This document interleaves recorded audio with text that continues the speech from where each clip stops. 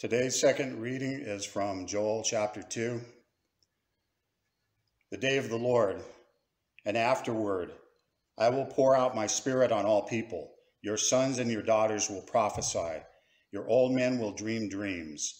Your young men will see visions. Even on my servants, both men and women. I will pour out my spirit in those days. I will show wonders in the heavens and on the earth. Blood and fire and billows of smoke. The sun will be turned to darkness and the moon to blood before the coming of the great and dreadful day of the Lord.